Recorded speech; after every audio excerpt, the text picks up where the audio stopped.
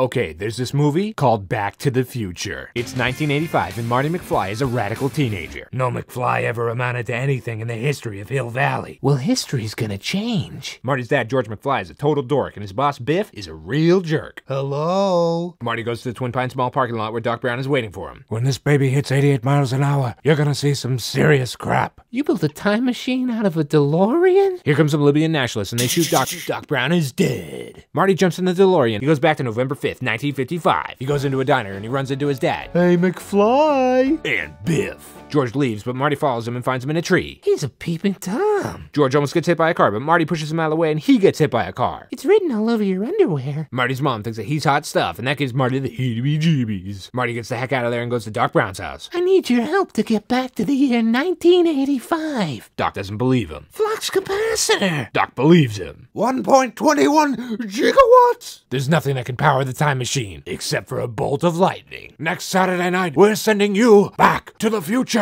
Let me see that picture of your family again. His brother's head is missing. It's like it's been erased. We gotta get your parents to interact. Marty pretends he's an alien to convince George to ask Lorraine to the dance. I'm your density. Ew. Uh-oh, here comes Biff, but Marty punches him in the face.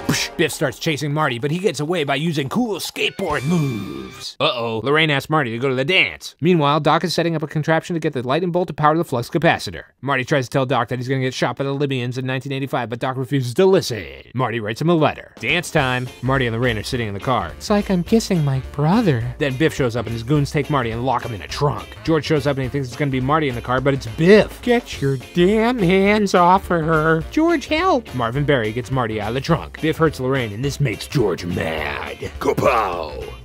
Marty looks at his picture and his sister starts disappearing. Unless you know someone else who can play the guitar. Marty fills in on guitar, but he starts disappearing. Excuse me. George and Lorraine kiss. Marty looks at the picture and his whole family comes back. Uh-oh, time to get to the clock tower. The risk could be disastrous. Then the cable connected to the clock tower comes undone, and the DeLorean won't start. Doc climbs the tower and dangles as he tries to plug it back in. Marty gets the DeLorean started. He sets the time machine back 10 extra minutes so he can warn Doc about the Libyans. Doc plugs the cable back in. Marty hits the right spot just as the lightning strikes and boom! Marty's back in 1985, but he needs to stop Doc from getting killed. But he's too late. Doc is dead. Bulletproof vest? Doc pulls out the note. It's all taped together. Doc brings Marty home and says he's going 30 years into the future. Marty wakes up the next day to find out his family is not a bunch of losers. And Biff is a total dinkus. Oh, hey, Marty. Just then, Doc Brown shows up. He's back from the future. It's your kids, Marty. Something's gotta be done about your kids. Where we're going, we don't need roads. They fly into the future and live happily ever after. Until Back to the Future 2.